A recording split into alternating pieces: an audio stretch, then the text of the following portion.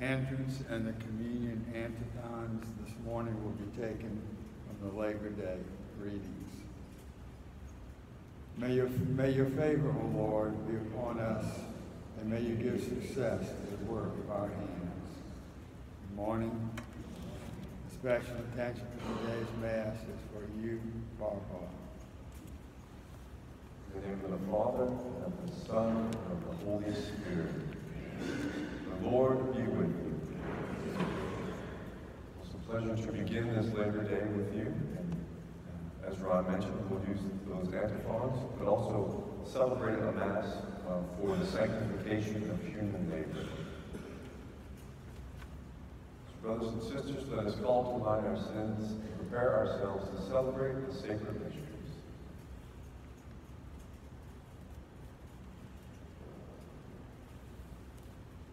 You are sent to heal the contrite of heart. Lord, have mercy. You came to call sinners. Christ, have mercy. You are seated at the right hand of the Father to intercede for us. Lord, have mercy. May Almighty God have mercy on us, forgive us our sins, and bring us to everlasting life. Let us pray. O God, who through human labor never cease to perfect and govern the vast work of creation, listen to the supplications of your people, and grant that all men and women may find work that benefits their dignity, joins them more closely to one another, and enables them to serve their neighbor. Through our Lord Jesus Christ, your Son, who lives and reigns with you in the unity of the Holy Spirit, God forever and ever.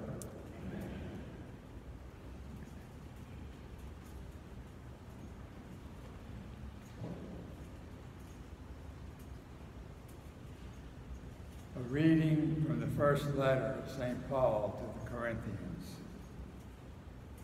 Brothers and sisters, it is widely reported that there is immorality among you, and immorality of a kind not found even among pagans, a man living with his father's wife.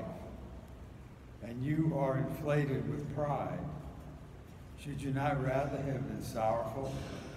The one who did this deed should be expelled from your midst. I, for my part, although absent in body, but present in spirit, have already, as if present, pronounced judgment on the one who has committed this deed in the name of our Lord Jesus. When you have gathered together, and I am with you in spirit, with the power of the Lord Jesus, you are to deliver this man to Satan for the destruction of his flesh, so that his spirit may be saved on the day of the Lord. Your boasting is not appropriate. Do you not know that a little yeast leavens all the dough? Clear out the old yeast, so that you may become a fresh batch of dough, inasmuch as you are unleavened. For our Paschal Lamb, Christ, has been sacrificed. Therefore, let us celebrate the feast, not with the old yeast, the yeast of malice and wickedness, but with the unleavened bread of sincerity and truth. The word of the Lord. The responsorial psalm. Lead me in your justice, Lord.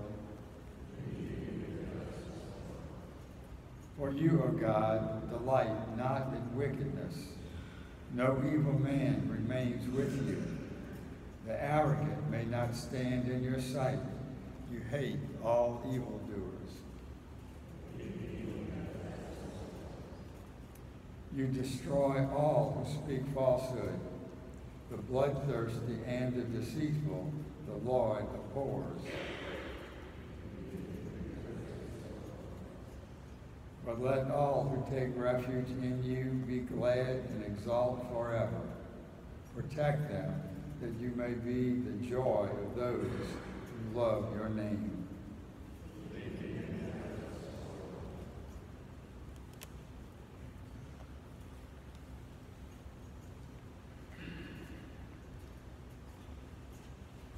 Alleluia, alleluia, alleluia.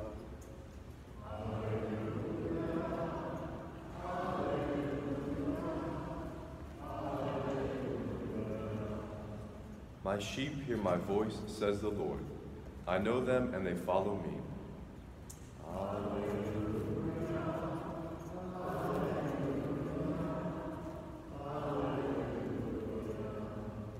The Lord be with you. A reading from the Holy Gospel according to Luke. On a certain Sabbath, Jesus went into the synagogue and taught, and there was a man there whose right hand was withered. The scribes and the Pharisees watched him closely to see if he would cure on the Sabbath, so that they might discover a reason to accuse him. But he realized their intentions and said to the man with the withered hand, "Come up and stand before us." And he rose and stood there. Then Jesus said to them, "I ask you, is it lawful to do good on the Sabbath rather than to do evil? To save life rather than to destroy it?" Looking around at them all, he said to him, "Stretch out your hand." He did so, and his hand was restored. But they became enraged and discussed together what they might do to Jesus. The Gospel of the Lord.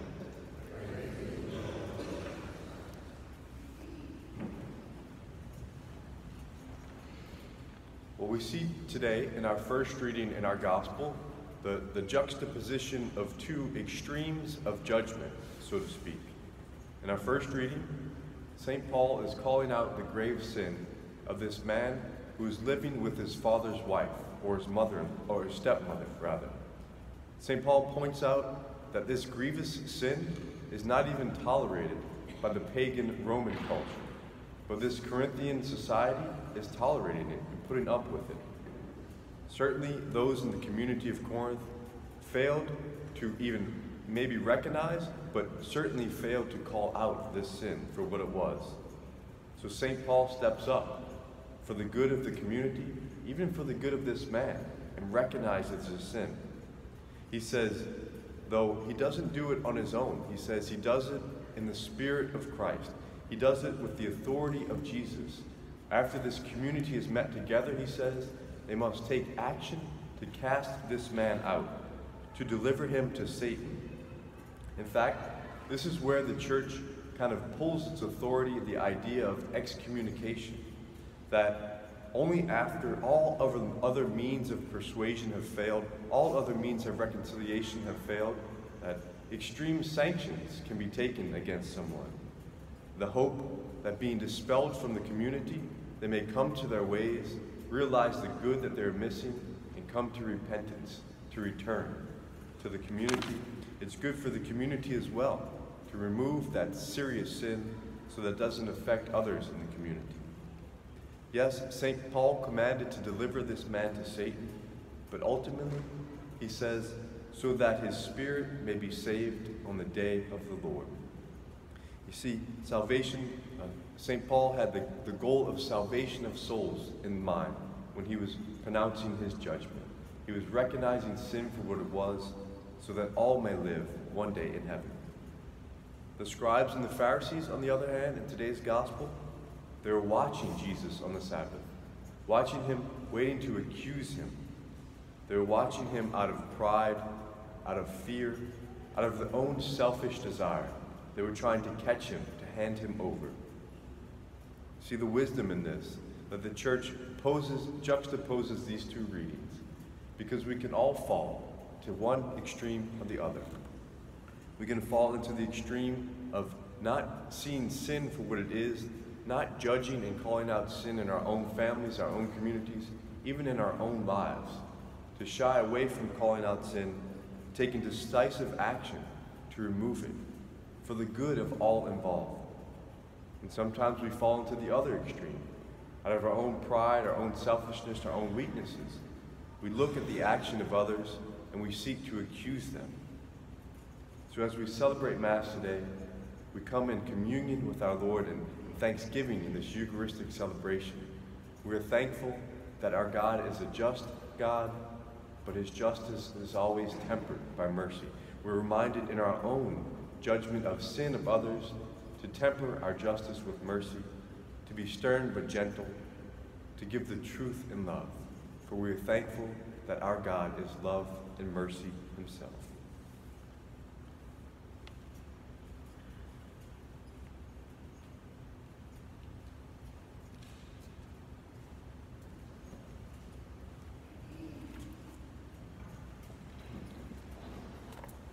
Gathered together as one body in Christ, we bring the following prayers and petitions for ourselves, our families, the church, and the world. For the Holy Father, may God continue to strengthen him and grant him wisdom as he guides the church. Let us pray to the Lord. For leaders of nations and those who make political and military decisions, may the Prince of Peace guide them in the way of peace. Let us pray to the Lord. For those whose hearts are burdened by sin and who struggle to trust in God's mercy and forgiveness, let us pray to the Lord. For peace in our world, for the men and women of the armed forces, wherever they serve our nation, and for the safety of all first responders who serve our communities, let us pray to the Lord. For an increase in vocations of the priesthood, religious life, and permanent diaconate in our archdiocese, let us pray to the Lord. For protection from storms during this hurricane season, and through the intercession of Our Lady of Prompt Succor, let us pray to the Lord. Let us now pause to add our own intentions in silence.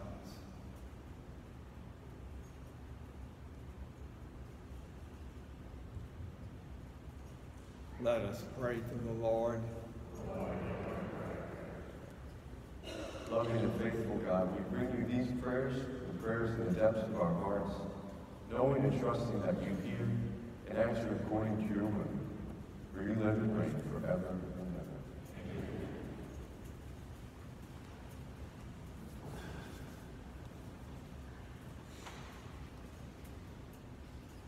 Blessed are you, Lord God of all creation, for through your goodness we have received the bread we offer you, fruit of the earth and work of human hands, will become for us the bread of life.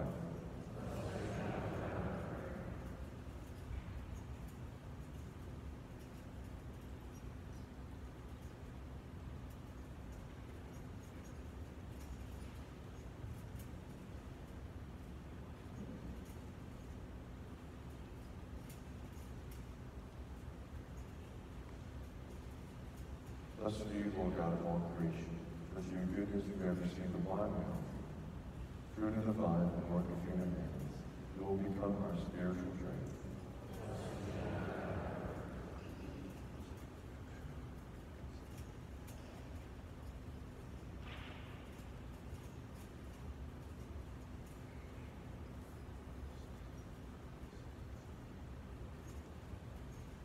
Pray, brothers and sisters, that my sacrifice and yours may be acceptable to God, the Almighty Father.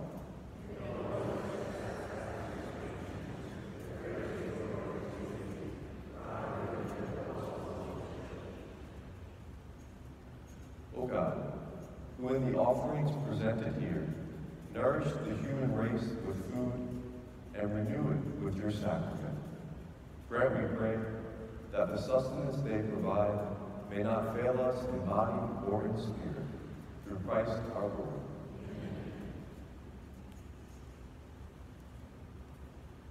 The Lord be with you. Lift up your hearts. Let us give thanks to the Lord our God. It is truly right and just, our duty and our salvation, always and everywhere to give you thanks, Lord, Holy Father, Almighty and eternal God. For you laid the foundations of the world, and have arranged the changing of times and seasons. You formed man in your own image and set humanity over the whole world and all its wonder, to rule in your name over all you have made, and forever praise you in your mighty works through Christ our Lord. And so, with all the angels, we praise you, as in joyful celebration we acclaim. Holy, holy, holy, holy, Lord God, heaven and earth are full of your glory. Hosanna in the highest. Blessed is he who comes in the name of the Lord. Hosanna in the highest.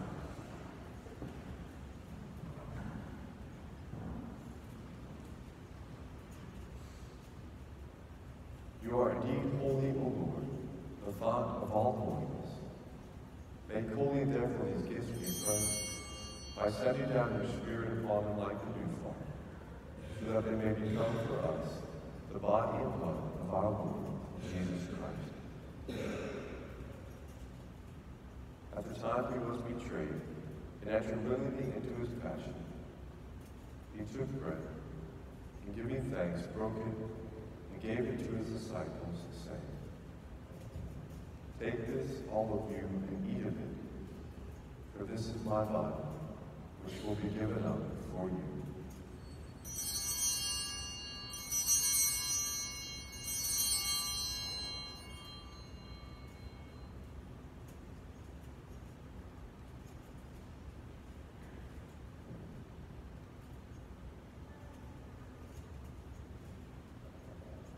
In a similar way, when supper was ended, he took the chalice, and once more giving thanks, he gave it to his disciples, saying, "Take this, all of you, and drink from it, for this is the chalice of my blood, the blood of the new and eternal covenant, which will be poured out for you and for many for the forgiveness of sins.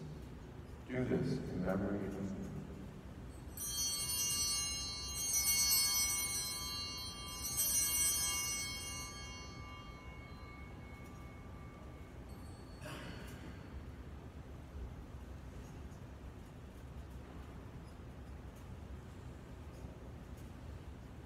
The mystery of faith. Save us.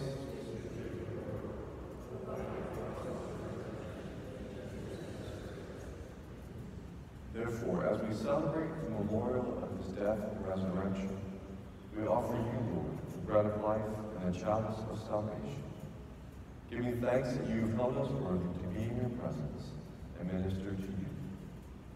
Humbly we pray that, partaking of the body and blood of Christ, we may be gathered into one by the Holy Spirit.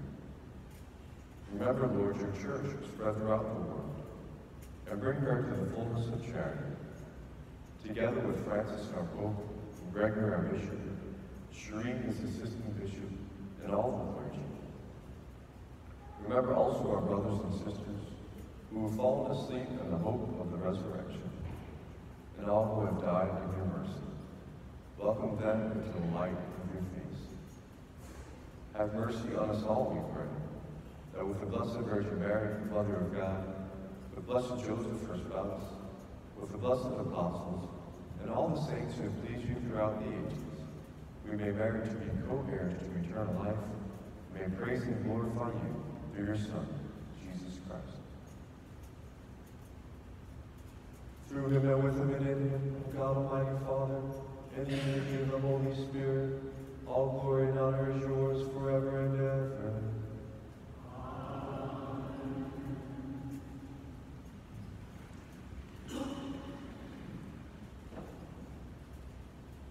At the Savior's command, informed by divine teaching, we dare to say, Our Father, who art in heaven, hallowed be thy name. Thy kingdom come, thy will be done, on earth as it is in heaven. Give us this day our daily bread, and forgive us our trespasses, as we forgive those who trespass against us. And lead us not into temptation, but deliver us from evil. Deliver us, Lord, we pray, from every evil. Graciously grant peace in our days, that by the help of your mercy, we may be always free from sin and safe from all distress, as we wait the blessed hope and the coming of our Savior, Jesus Christ.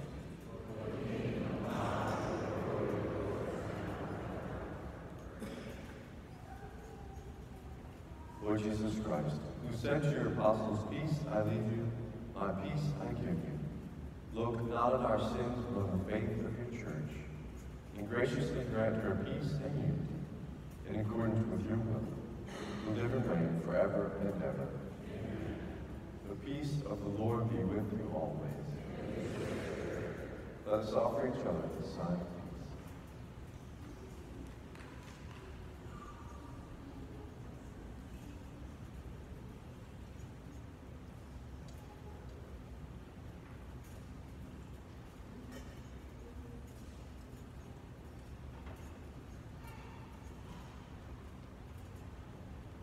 Lamb of God.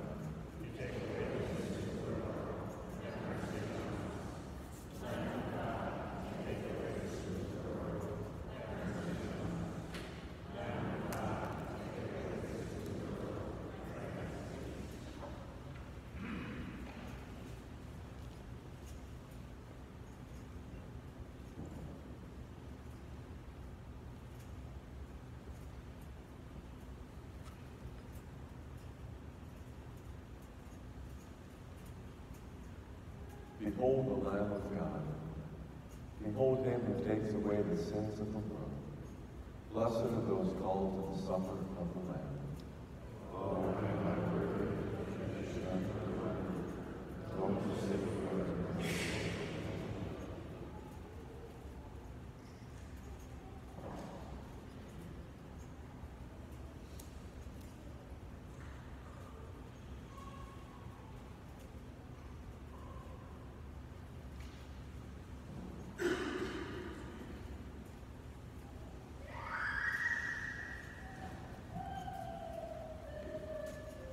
The communion antiphon. Whatever you do in word or deed, do everything in the name of the Lord Jesus Christ, giving thanks to God the Father through him. Amen.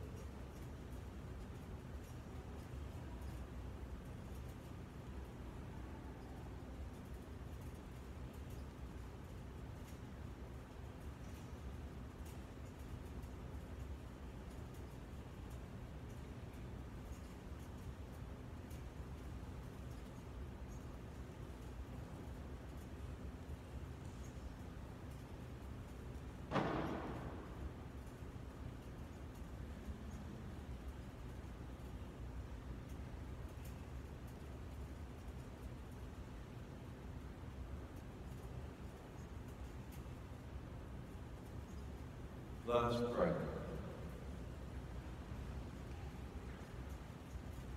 Having been made partakers of this table of unity and charity, we beseech your mercy, Lord, that through the work you have given us to do, we may sustain our life on earth and trustingly build up your kingdom through Christ our Lord. The Lord be with you. May Almighty God bless you, the Father, the Son, and the Holy Spirit. Go in peace, glorifying the Lord by your life. Saint Michael, the Archangel, defend us.